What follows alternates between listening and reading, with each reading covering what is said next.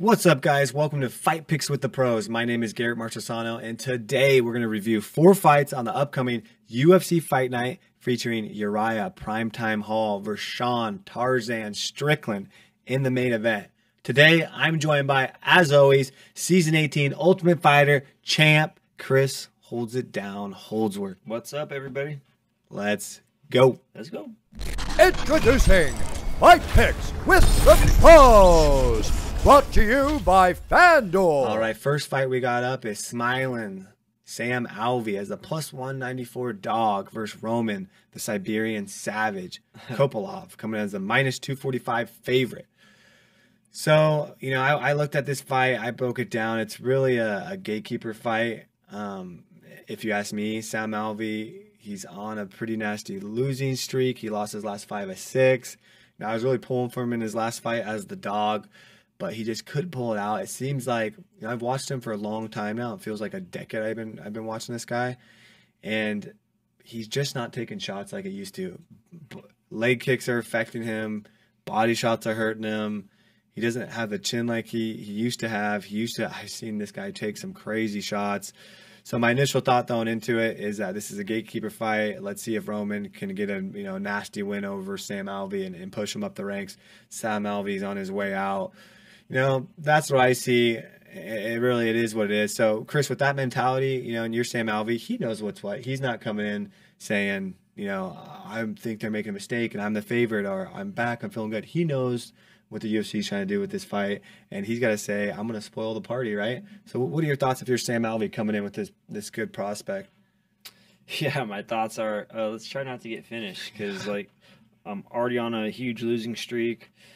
And if I lose to this up-and-comer, like, I'm probably going to get cut. Yep. You know, he's coming up on, like, almost his 50th fight. And like you said, it starts taking a toll on you. You can't take the shots that you used to take. You're not as fast as you used to be. You can't recover as fast as you used to be.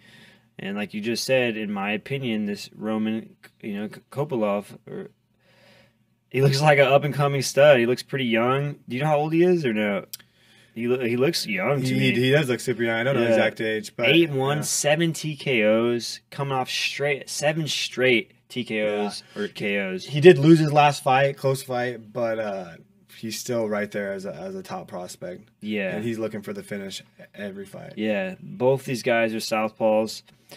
I'm gonna have to go with the young Roman, just because Sam's on his way out. He's an older, and like you talked about before, he's coming off a ton of losses. And even though Roman's coming off 1 loss, I think that was his first loss. Yeah. And if anything, that's going to motivate him to never let that happen again. And most of the time, guys that are on an 8-0, a big win streak, and they get that loss, it kind of like lets them know that they're human. Yeah. And they really have perspective, and they change things, and they really figure out like where the mistakes they made or what they could change to get better. And I think that loss always ups people's games and always ups them. Or some people can maybe do the opposite. It can totally crush them, their confidence and stuff. But most of the time, guys, it ups their game. So I'm going with Roman. I'm going to say he's going to get a quick KO or TKO. Yeah, I think that is a good call. I think Roman is coming in here as the heavy favorite for a good reason. Tough. Like I said, I've been a long-time fan of Sam Alvey. I've been watching him fight for a long time. I always pull for him. He has sneaky power in his hands. He's this big bone. If you look at his fists, he has huge fists, and he's got those sneaky short punches, those short hooks that put guys away. But he hasn't been able to do it in his last half a dozen fights. He's racking up the losses. I just can't go on his side this time. So I'm going Roman. And for my official fight pick, I'm going to say that Sam Alvey, he that legacy chin pulls out and he holds up, but he ends up getting the unanimous decision loss. So I'm going Roman by unanimous decision. All right, let's move on to the next fight we've got. Now, bear with me on this one. We got Shamil Abdurakhimov. Oh, not bad. Dude, you did better than I would have. Plus 154 dog against Chris Daskas, coming in as a minus 192 favorite. So this is going to be a great fight. I like both these guys. Shamil, he's a grappler. He's this big, heavy guy. When he gets on top of you, he can control you on the ground, get the ground and pound going, goes for a lot of submissions. And his highlights alone, you see about 3-4 Kimura attempts. So, he knows what he's doing on the sub side. He's got 4 subs on his record, 20 wins. His last loss is to Curtis Blades, which, you can't fault him that. Curtis Blades is one of the top guys in that heavyweight division. And then you got Chris Dauskas, who's 11-3, another big prospect coming up. Jeff, if you scroll down a little bit, I see that he's on a 4-fight win streak, and 3 of them are in the UFC, and 2 of them are performance of the night bonuses, which means he's showing out for the UFC enough for them to throw him a bonus in those fights. So I see it as a bigger grappler submission type guy, even though Shamil does have 9 TKOs as well. And we all know what Chris Dauskas is going for. Out of his 11 wins, he has 10 TKOs. And so he's going for that finish every single time. So out of these 2 guys, the bigger grappler, the better striker, how do you see this fight playing out, Chris? And is there any guy that you like more than the other? Yeah, Shamil's got more experience. He's fought more guys in the UFC. It looks like he's fought some tough guys. Blade, Lewis, Oski, Walt Harris, all guys that hit hard, that and have a good, well-rounded MMA game. So I think he's going to have the experience on Chris as far as that goes. But Chris is a police officer from Philly. He's a tough dude. So lands a lot of strikes per minute for a heavyweight. I think he's 11.78 strikes per minute. It's a lot for a heavyweight, right? Yeah. So I want to say Chris by something early because he's got 4 straight first round TKOs or KOs. But then just the experience of Shamil is kind of like weighing on my heart a little bit. I'm gonna go with Shamil on this one. I think the experience, fighting the better people in the UFC is going to play dividends. I'm gonna go Shamil by a decision. Okay, I like that. Yeah, he is ranked number 7th. Chris is at 10th. That shows you that they do value Shamil and his skill set.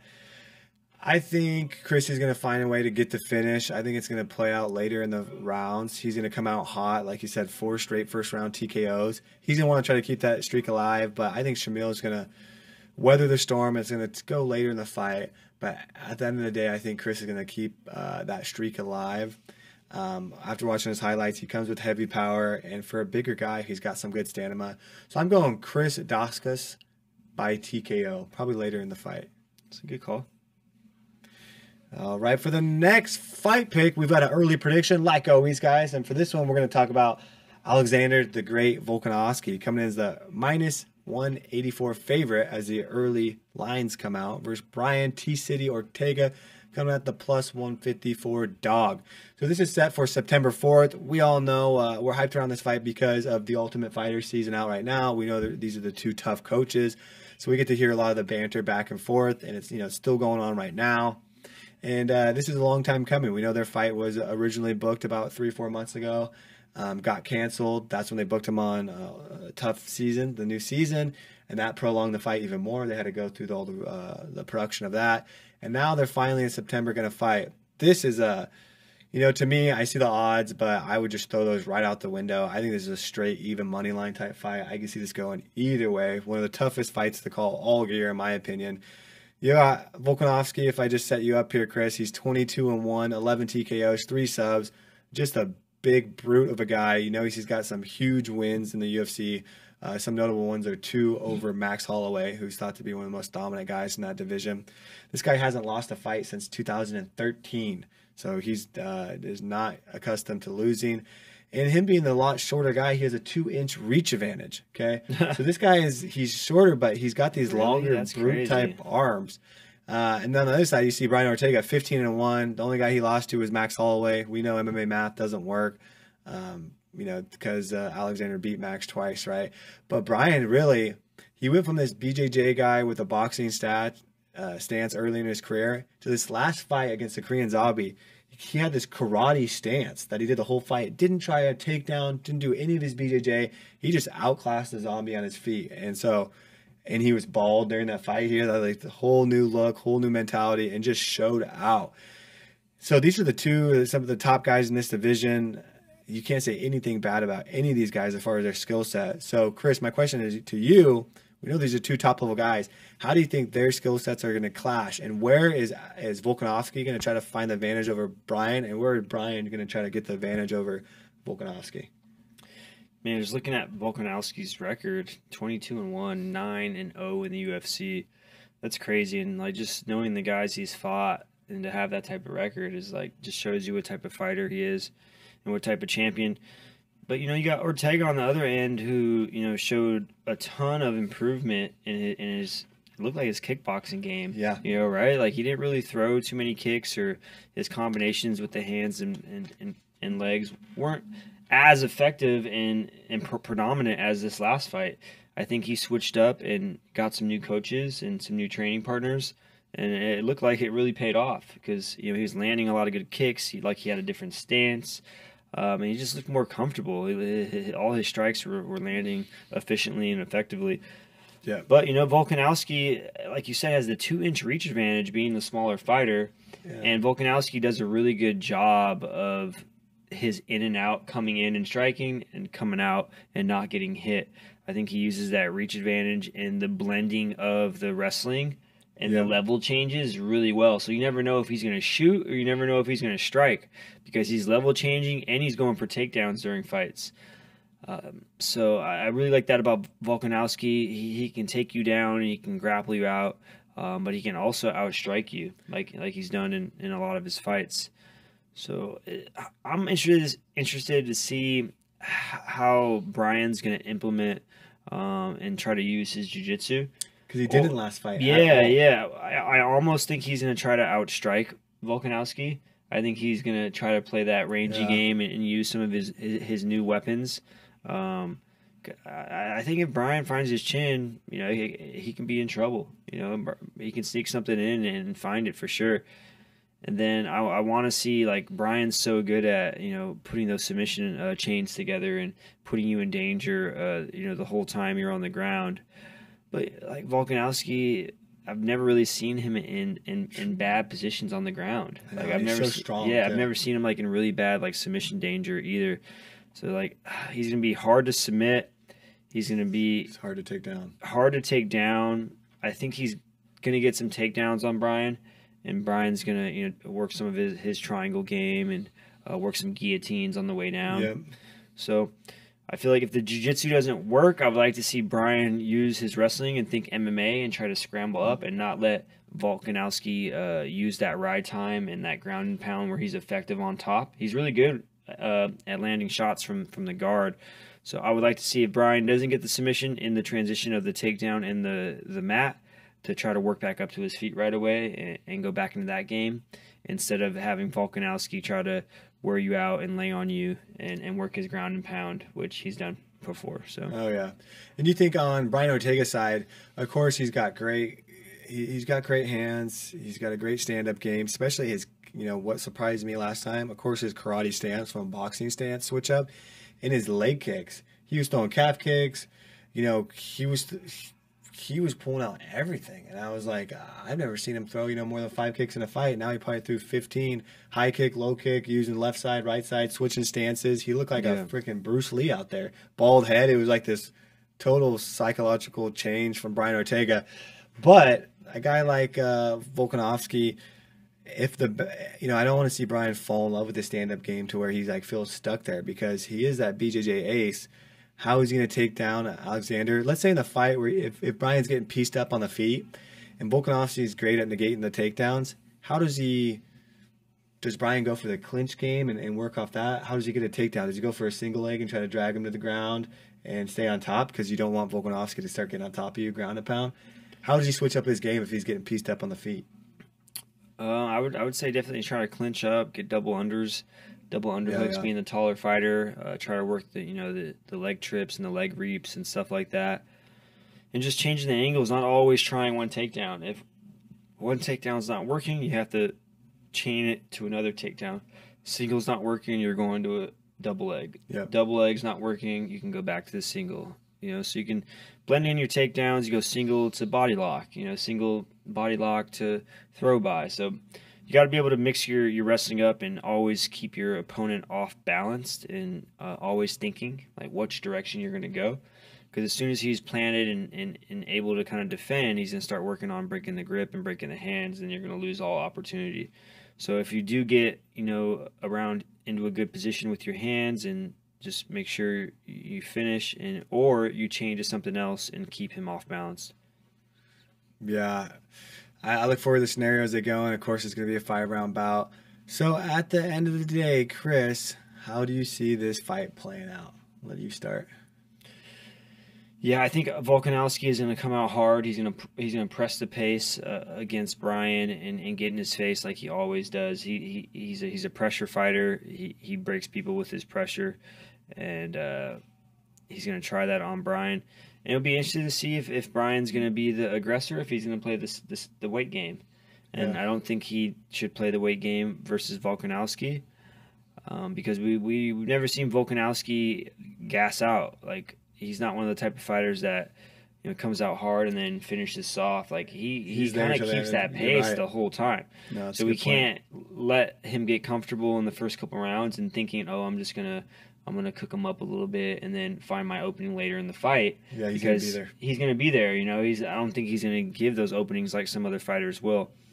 So I think Volkanovski needs to mix things up as best as possible. Keep Bryan guessing. Yep. Get some takedowns, some slams, and avoid all the triangles on the way down and the triangles. And I think Bryan needs to work his boxing, work his kicks, keep his range. Even though Volkanovski's got a 2-inch reach advantage, it's different when it comes to height. Like, even if you have a small reach advantage, I think the height advantage sometimes plays a factor too. It's the angle. You're punching up, you're punching down. Yeah. It's just different angles. So it's harder to get in on taller guys. So Bryan needs to use his height. He needs to use his range, use his kicks, because he's got long legs and he's going to have that range aspect on Volkanovski. Maybe time some knees on coming in. And then really attack. Bryan has good knees. Yeah, attack those submissions on the way down. If we're getting takedown, make sure we're looking for the triangles, we're looking for the guillotines, and we're looking to scramble as soon as we hit the mat. Yeah, I like that. That's a great breakdown. So I'll jump off and say, and this is weird for me because my gut is telling me Volkanovski and my heart is telling me Ortega. I'm probably the bigger fan of Brian Ortega. I just have, of course, ultimate respect for Volkanovski. So this is tough, For me right now, my gut is telling me Volkanovski by decision, that he's going to weather some heavy punches and submission attempts, and that he's going to push the pace and control the octagon. He's going to get some ground and pound. He's going to land more strikes, more significant strikes. Is how I'm thinking the fight's going to play out as of now. But I look at the money line and see Bryan as a dog. I would go straight money line Brian Ortega. I'll take plus money line for Brian Ortega to win all day. 1 loss in the UFC. Great fighter. Of course, this is probably the highest level competition to this point on the biggest stage of his career to this point. So it's a little different. That's why I get why the odds the way they are. But for my pick as of right now for this early prediction, I'm going Alexander Volkanovski by decision. I got Brian Ortega. Man, I want to say a triangle choke. Ooh, that'd be good. Yeah. I'm just going to go with my heart. Brian Ortega, T-City. Let's go triangle choke in the 3rd or 4th round. Love it. Okay, I'd love to see that. All right, let's move on to the next fight and the main fight pick of the evening. It's time for the main fight pick of the evening. Okay, that's it. Sorry, guys. I always screenshot the show, and I don't have a thumbnail, so now I know. Right before the main, I'll piece that up. So for the main event, we've got Uriah Primetime Hall coming in as a plus 172 dog for Sean Tarzan Strickland, coming in as the minus 215 favorite. So, both fighters are on a resurgence of their career. For Uriah Hall, he's on a bit. Won his last 4. Oh, the last was a broken leg. That's right, broken leg against Chris Weidman. On the other side, Sean Strickland, for those who don't know his story, he had a nasty accident by falling off his motorcycle, broke his leg. He's been on the comeback since, and it ended up being life-threatening at the time. So he's been doing great since. Uriah Hall on the other side, he's 17-9, but he's kind of had this, he beat Anderson Silva, snapped Chris Weidman's leg. That was really kind of a freak accident, if you will. But still, he's got the 3-inch reach advantage. This is the longest winning streak of his career. When Uriah Hall first came in the UFC, they thought that he was going to be the next champion. He had a lot of hype behind him. I even remember Uriah hyping him up at the time. This was like 3-4 years ago. And so it's interesting that he's keeping this up. I'm happy for him to find this late in the career. Not a lot of guys do. I don't know if it's his camp change or his personal psychology change and his mental state and what got him to be at this point, but he's doing great. Sean Strickland on the other side, 23-3, 10 TKOs, 4 straight wins in the UFC. And what we know about this guy is that he loves talking shit in the octagon. He's known for yelling at his opponents and talking smack. And we all know 3 weeks ago he was caught up in that viral video to where he threw a front leg kick and a short left hook on a guy who was trying to crank his arm a bit. So he got a lot of news on that. So opening up for this UFC Fight Night main event, Chris, what pops out of you first for Uriah Hall versus Sean Strickland?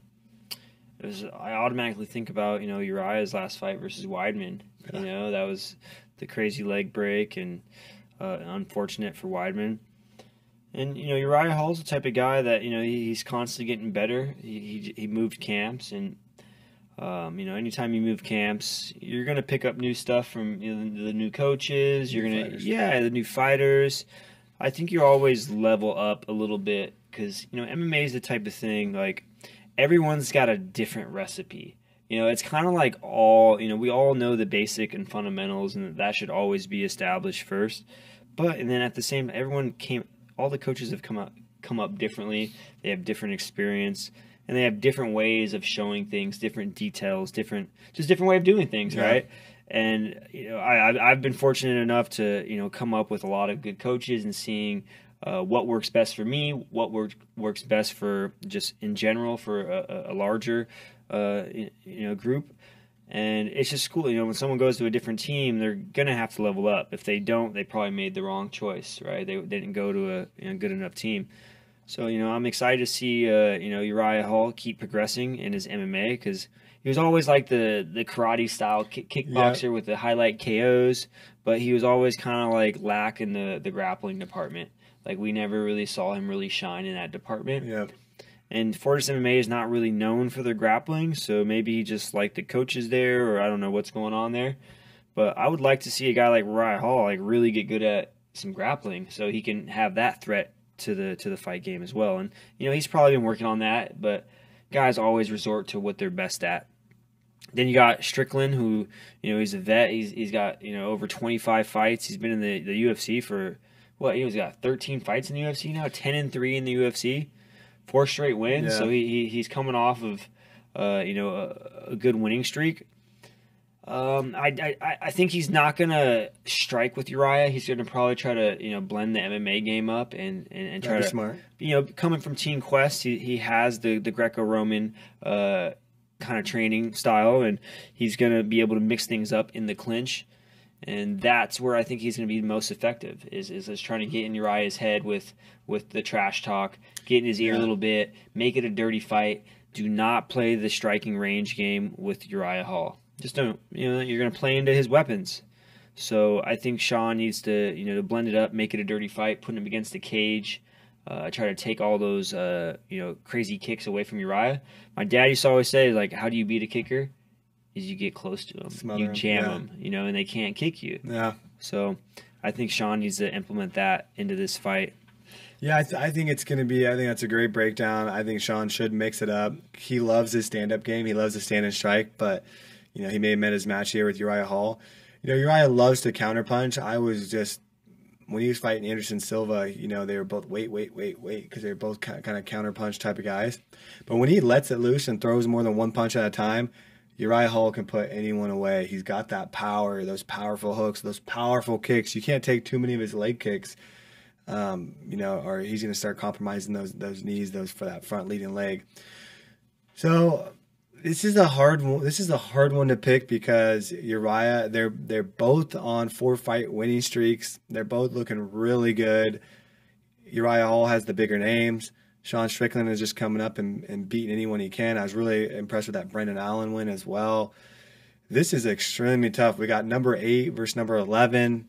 This is for the main event. Chris, what you got? Tell me your breakdown. What's the win and method of victory? This is a hard one for me. Yeah, I'm gonna go with Uriah Hall by KO. Yeah, I think Uriah's gonna find him. Oh, it's a big pick. Yeah.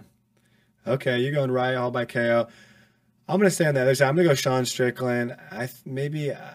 Because Uriah, I was really he played the waiting game too much with Anderson Silva. He ended up getting the finish, so it is what it is. But I'm gonna say Sean is gonna end up leading more and being more the aggressive guy. I'm gonna say Sean Strickland by decision. That'll be my official fight pick. That's it, guys. Thanks for watching Fight Picks with the Pros, brought to you by Fanduel Sportsbook. Please don't forget to like this video, subscribe to our channel. Thank you for everyone listening out there in podcast land. We'll see you next time. Hello, everyone. Bruce Buffer here. Thank you for watching the MMA Surge YouTube channel. We hope you enjoyed this video. Don't forget to subscribe and get notified when we upload next.